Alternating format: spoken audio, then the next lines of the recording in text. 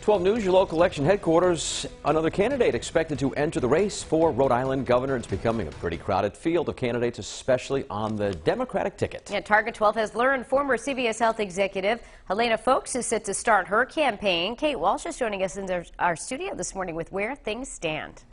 Well, Helena Foulkes hasn't announced her candidacy herself, but multiple people familiar with her decision confirmed it to Target 12, but could not speak publicly by name. She's now the 5th Democrat to enter the field of Democrats running against Governor Dan McKee.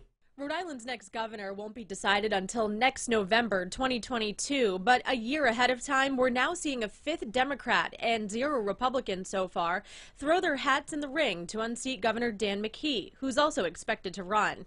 The latest Democrat to enter, Helena Foulkes, has not run for office before, but has strong Democratic political ties. She's the niece of former Connecticut Senator Chris Dodd and granddaughter of the late Senator Thomas Dodd. She's longtime friends with Commerce Secretary Gina Raimondo, and her mother was college roommates and lifelong friends with Speaker of the House Nancy Pelosi. Foulkes herself is no stranger to holding positions of power, though. The 57-year-old was once named to Fortune magazine's most powerful women in business as executive vice president at CVS Health, Rhode Island's largest company.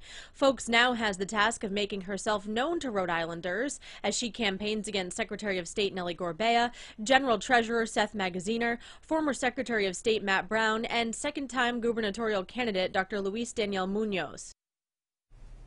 So why announce a run for governor so early as it may seem? Well, one financial reason is by announcing now, candidates can collect money from donors in both the year 2021 and 2022.